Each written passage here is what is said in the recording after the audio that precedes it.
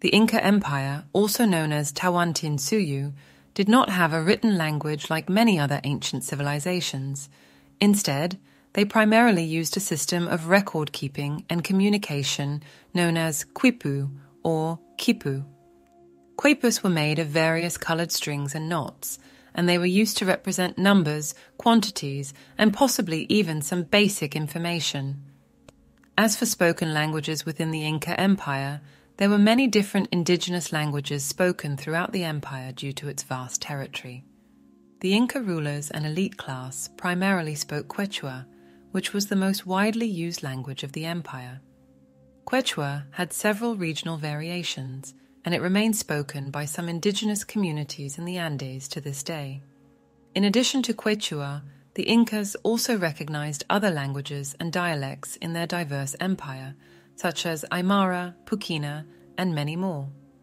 The Incas were relatively tolerant of linguistic diversity and allowed different groups to continue using their own languages alongside Quechua. It's important to note that there was no standardized written language for these languages. So much of what we know about them comes from oral traditions, later colonial-era documents, and modern-day efforts to preserve and revitalize indigenous languages. In summary, the primary spoken language of the Inca Empire was Quechua, but many other languages and dialects were spoken throughout the empire due to its vast territorial extent and diverse population.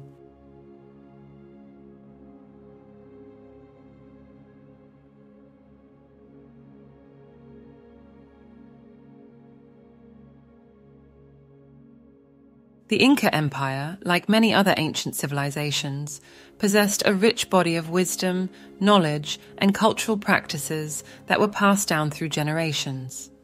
Much of this wisdom was oral, as the Incas did not have a system of writing in the traditional sense. Here are some aspects of Inca wisdom and knowledge. The Incas were masterful agriculturalists, and their knowledge of terracing, irrigation, and crop cultivation in the challenging Andean terrain was a testament to their wisdom.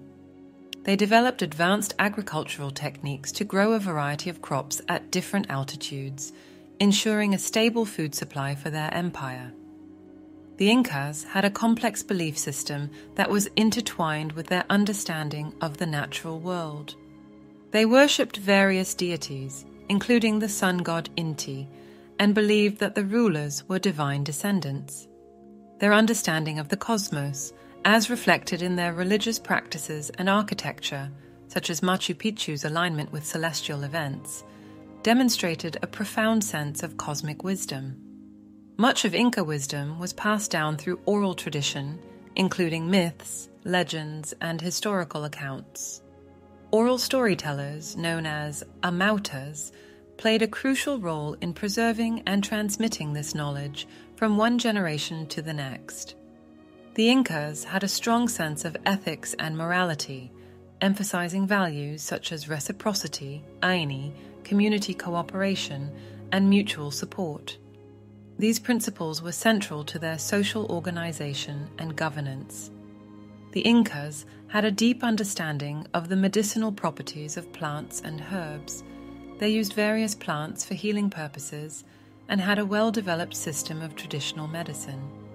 The Incas were renowned for their architectural and engineering achievements, including the construction of impressive stone structures without the use of mortar. Their knowledge of stonework, engineering, and construction techniques demonstrated their wisdom in practical and artistic domains. The Inca Empire had a sustainable approach to resource management, with practices such as crop rotation and the construction of terraces to prevent soil erosion. They recognized the importance of maintaining a harmonious relationship with the environment. Inca leaders, particularly the Sapa Inca Emperor, were expected to possess wisdom and wisdom-based leadership qualities. Their rule was based on principles of justice and responsibility to the well-being of the people.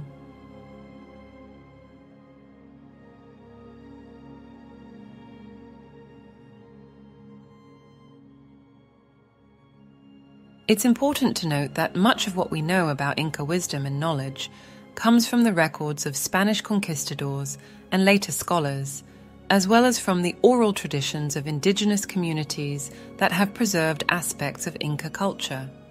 The Inca Empire left a lasting legacy of wisdom and cultural richness that continues to be celebrated and studied today.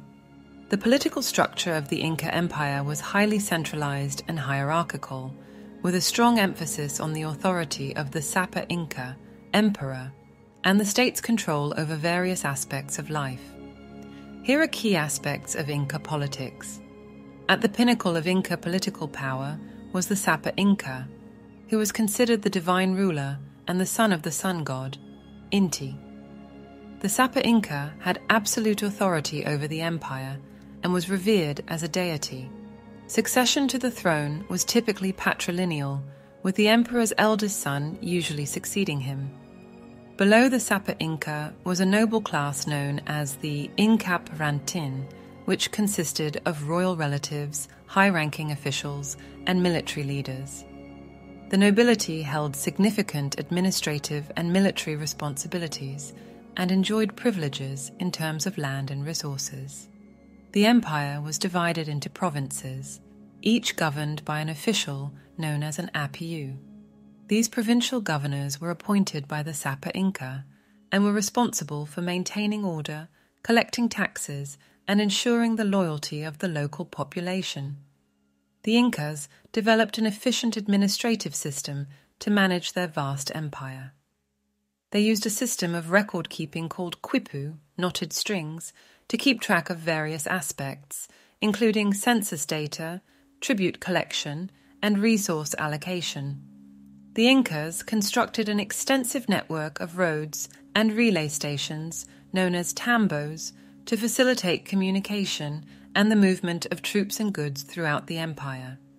This allowed for rapid response to any challenges to Inca authority.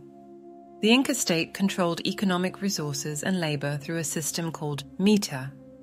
Under this system, labor was required for various state projects, including agriculture, construction, and mining. In return, individuals received food, clothing, and other necessities.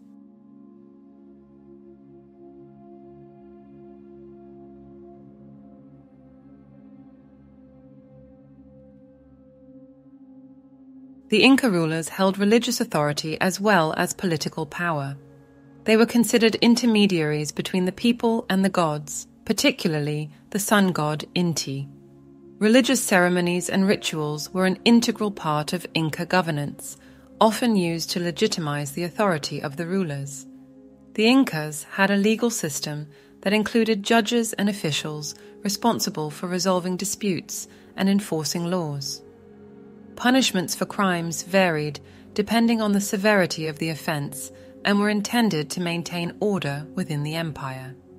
The Inca Empire expanded through both conquest and diplomacy. Conquered territories were expected to pay tribute and acknowledge the authority of the Sapa Inca. However, the Incas often allowed local rulers to retain some autonomy as long as they remained loyal to the empire. While the Inca state was highly centralized, it also had a degree of decentralized administration. Local customs and traditions were often respected, and local leaders were allowed to govern with some autonomy as long as they remained loyal to the empire. The Inca political system was characterized by its centralization of power, divine authority of the emperor, and effective organization of the empire's vast territories. This political structure played a significant role in the success and longevity of the Inca Empire.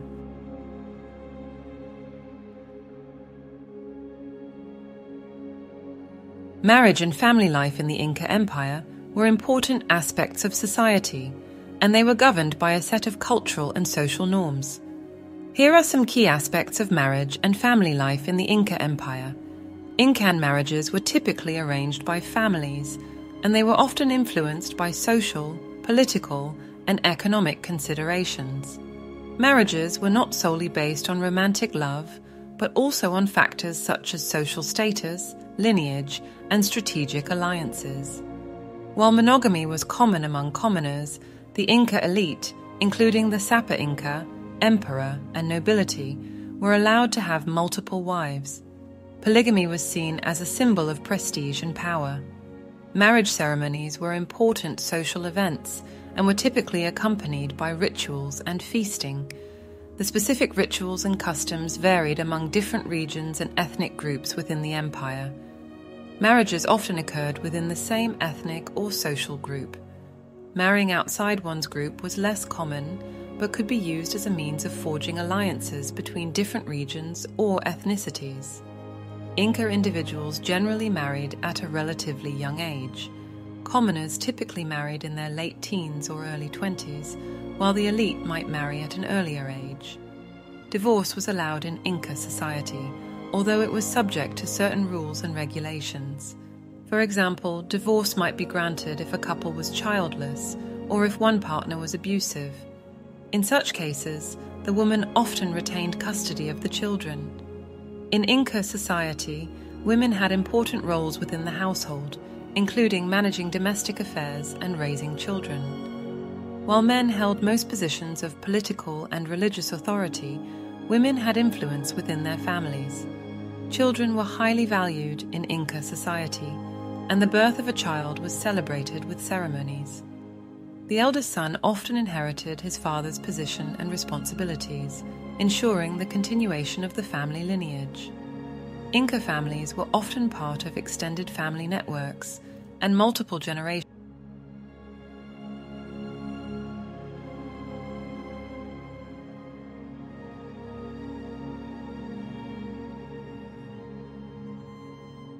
Kinship and social relationships were essential in Inca society. The concept of Ailu referred to a kinship group that shared land, resources, and responsibilities. These groups played a crucial role in the organization of labor and resources. Children were educated within the family unit and were taught skills and knowledge relevant to their future roles. Nobility received more formal education and training. Inca religious beliefs were intertwined with family life, and many household rituals and offerings were made to honor ancestral spirits and deities. The head of the household often played a central role in these rituals. It's important to note that Inca society was diverse, and specific marriage and family practices could vary among different regions and ethnic groups within the empire. Despite these variations, family and marriage were integral components of Inca culture and society. In summary, the Inca Empire was marked by a highly structured political system, a deep well of cultural wisdom, and distinct marriage customs that played a vital role in the society's functioning and cohesion. These aspects contributed to the empire's unique and enduring legacy in history.